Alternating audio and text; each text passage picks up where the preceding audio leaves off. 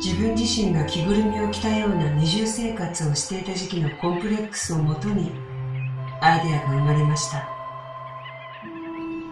さらにいつものように幼少期の自分自身に作品のヒントを探してみた。周囲の大人から問題児、異端児と言われ、まさにモンスターとして扱われていた頃の自分をモチーフに描き進めていると、奇異な事件、事故が耳に入り、現代社会の様々な出来事が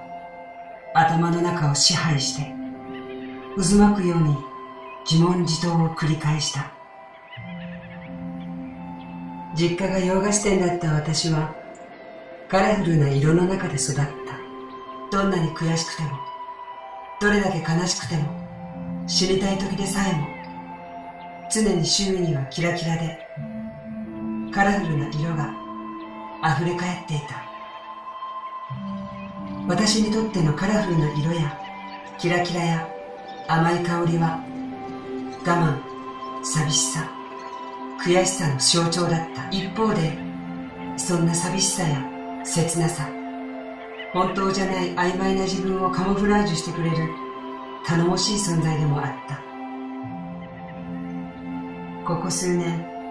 原色やカラフルな色を避けてきた理由は、そんな相反する複雑な思いが潜在意識の奥底にあったからかもしれません。世の中は常に表裏一体で相反する存在が同居している。表と裏、有と無、正と動、真実と嘘、愛語と虐待、希望と失望、光と影、女と男、強さと弱さ、優しさと厳しさ、愛と憎悪、生と死。戦後70年のこの国に見え隠れするコンプレックスと嫉妬との関係性、常に価値観の更新を強いられるような